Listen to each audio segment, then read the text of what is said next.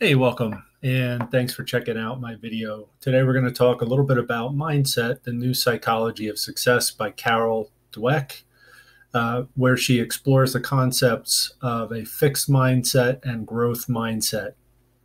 In this book, Dweck explains how individuals with a fixed mindset believe that abilities are innate and unchangeable, while those with a growth mindset see abilities as malleable and with effort and learning can be developed. The book delves into how these mindsets shape success in various aspects of life, from relationships to academics to business, and offers guidance on how to develop a growth mindset to unlock potential.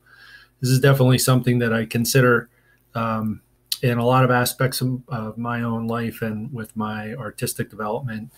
And, oftentimes if I reflect, I have to admit I've forgotten about it quite a bit as well, but it's really important to remember.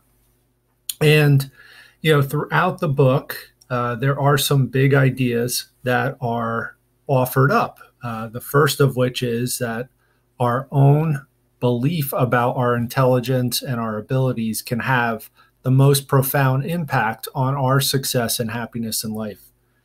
There's some supporting ideas around this, mainly that our starting point is not the ultimate arbiter of where and how we finish with whatever aspect of life that we're considering. And also, among other ideas that support the main point, one that is kind of captivating is that success in nearly every endeavor comes from one's ability to learn and adapt. Learning and adapting requires sustained effort and openness to the lessons available in each failure along the way. And, throughout the book, it's good to note that it's well organized. There are roughly 10 chapters, let's call it. And in chapter 1, we're introduced to the concept of mindsets, the fixed versus the growth mindset, how fixed mindset individuals believe abilities are innate, while growth mindset individuals believe abilities can be developed. Chapter 2, we take a little bit of a deeper dive into the different mindsets and how they affect individuals in everyday life, relationships, work, and personal growth. Chapter 3, we're introduced to the truth about ability and accomplishments, and that's where we see the author's insights into how mindsets will shape our view of effort, challenges, and setbacks, and also emphasize the power of a growth mindset in achieving long-term success. Chapter 4, kind of look at this concept through the framework of sports and how there are almost an infinite number of examples of people who maybe started with a little bit of a setback, or maybe we're behind colleagues and teammates and competitors, and we're able to overcome those challenges. Chapter 5 delves into how these mindsets can be impactful within the business world. Chapter 6 sums up how mindset can be really important amongst relationships that we have. Chapter 7 kind of brings these perspectives within the realm of parents, teachers, and coaches, and those that are tasked with mentoring people. Chapter 8 discusses the potential in changing mindsets.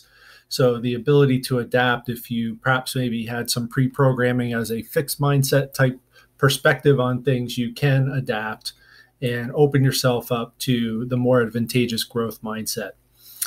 In chapter 9, we talk about the journey to a growth mindset, and there's some personal stories of individuals who have shifted over time.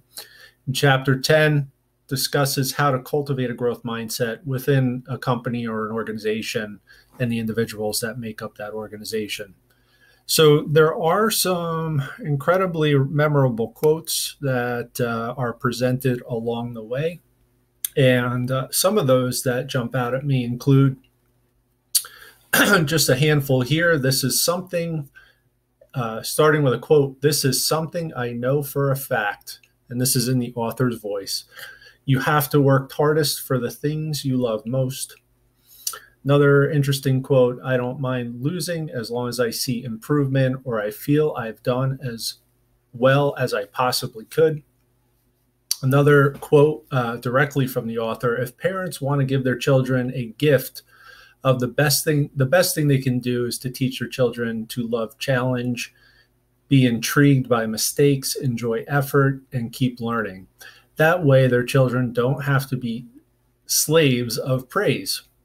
They will have a lifelong way to build and repair their own confidence.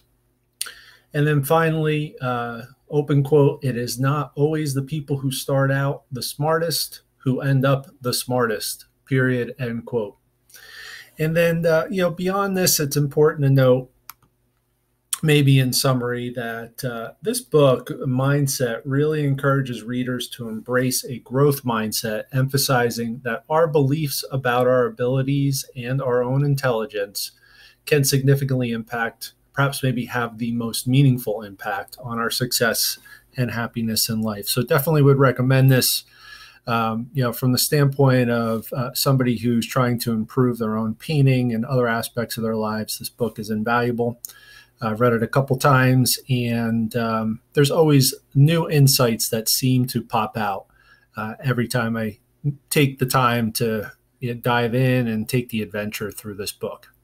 Hope you enjoyed it, and hope you found this useful. And I would encourage you to check out some of my other book summaries on my channel. And hope you stay well, and hope to see you again next time.